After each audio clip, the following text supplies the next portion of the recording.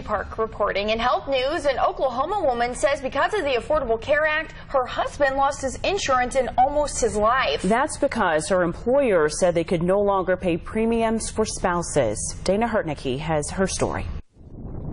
Lenny Hubs was just released from the hospital this afternoon after an ordeal that cost him part of his lung, well over $100,000 in hospital bills, and began more than 2 weeks ago. And all of a sudden he started getting sick. Doctors diagnosed him with pneumonia and said his lungs were filling with blood.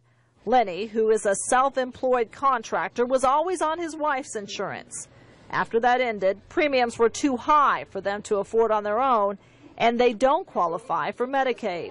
He's healthy. He has never went into the doctor before. Without insurance, the couple believes they didn't get proper care at 2 hospitals, sitting at one hospital for 9 days, while they say doctors did nothing before the couple demanded to be transferred to Mercy, where Lenny finally got help. They went ahead and removed half of his bottom of his lung just because that blood was set in there so long. It will be a month before Lenny can return to work.